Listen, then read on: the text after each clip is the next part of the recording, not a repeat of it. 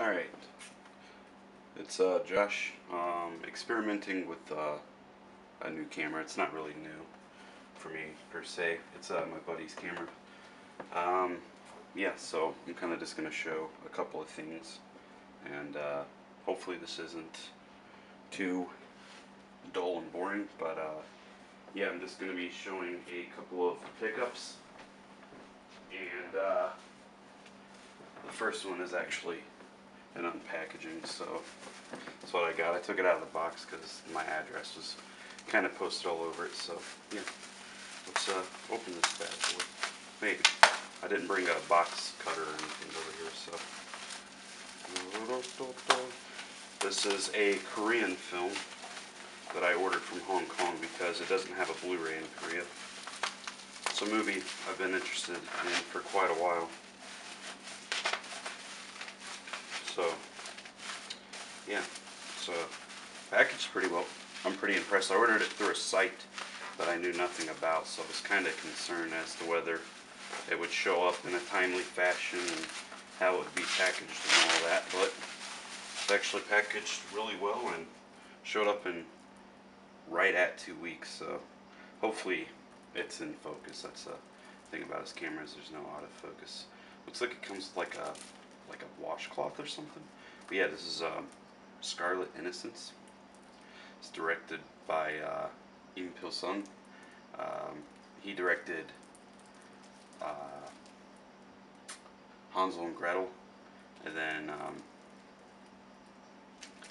he did 2 of the 3 segments for Doomsday Book, which is a short film that came out in short film called Omnibus about like the apocalypse and whatnot that came out in like 2012.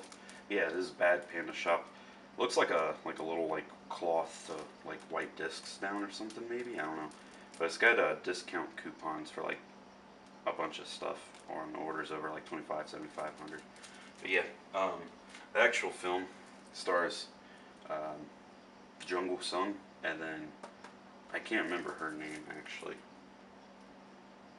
Isum, but yeah, I don't really know her, but yeah, this is a movie I've been interested in. It's kind of like a erotic revenge kind of thing from what I've heard. I don't know a whole lot about it. I really like the director a lot, even though he hasn't done much. He's just done Antarctic Journal, and then he did I can't get this open. He did Hansel and Gretel and Doomsday Book, and that's pretty much it. He is a director I've really liked. He just doesn't do like a ton of work, so I don't know if it's hard for him to get work, or if he just likes waiting so that it's a quality over quantity kind of thing. Either way is fine. I think he's quite a fascinating director. I hope I'm doing this video okay. I'm like left-handed and the framing is all weird.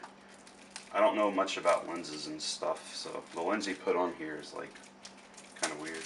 So it's the long lens, but which is great for capturing like details. Just can't do a lot of whole lot of moving around.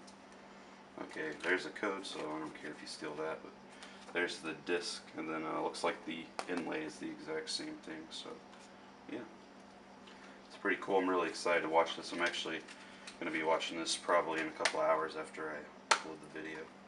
It's got English subtitles, and it's region A, so if you live in the States or Hong Kong, Japan, Korea, you can get this movie, Scarlet Innocence.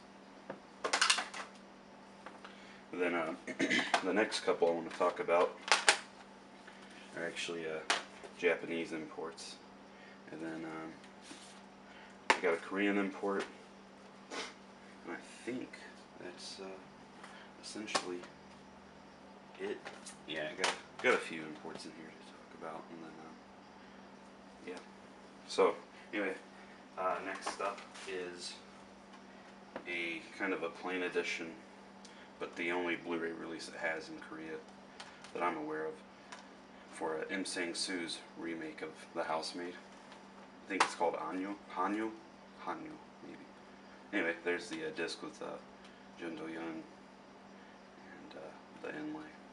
But yeah, it's pretty plain, bare bones edition. I haven't seen how it looks on Blu-ray, but I can imagine it looks pretty awesome. I think it's just as good as the original, but it's totally different. So yeah, I'd recommend seeing both. The Housemaid by Im Sing-soo. And then next, I'm going to show the original 1960 Hanyo. I hope that's the right title. The Housemaid by Kim Ki-young, part of the Korean Organization Film Archive, something like that, series, which is spine number 1. So again, I hope I'm getting this in frame right. Yeah, it's a beautiful like set. The Korean writing is like embossed and it looks like blood. There's a crazy lady and on the staircase. Special features are Martin Scorsese introduction, which I think is different from the Criterion release. I can't be 100% on that. It's got a commentary by Park Chan-wook and Lee Dong-jin, who I guess is a film critic over there. I'm not familiar with him, but Park Chan-wook I love. He's like my favorite director.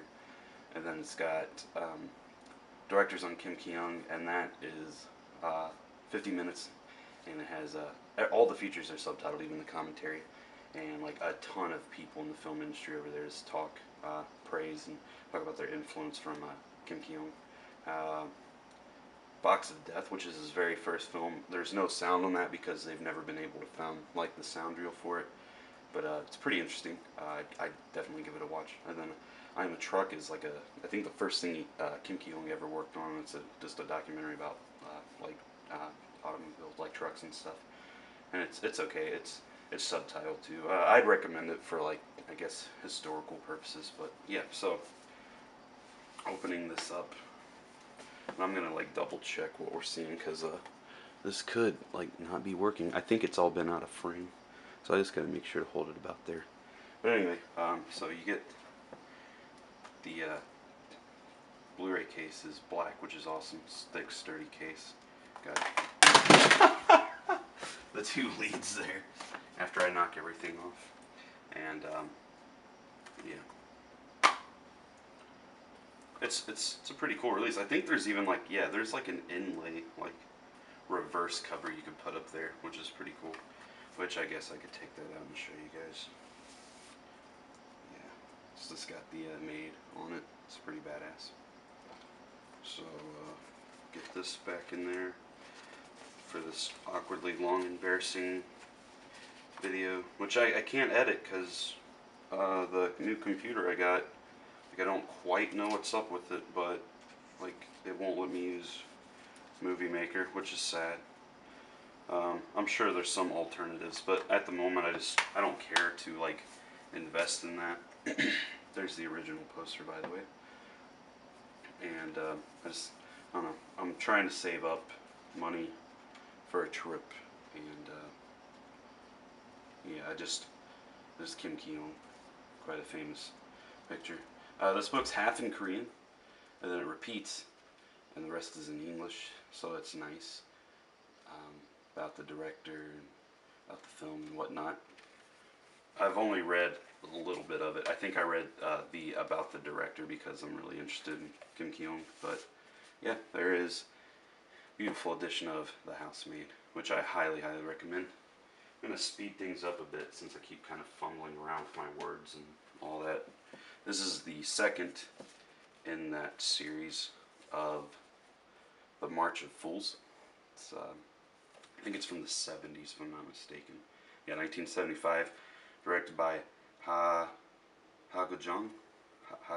Yeah, I don't know how to say his name. But yeah, this is the only film I know by him, and it's got a commentary by Chung Sung-il and Darcy. I don't know how to say Darcy's last name. I'm going to say Paquet. I don't know.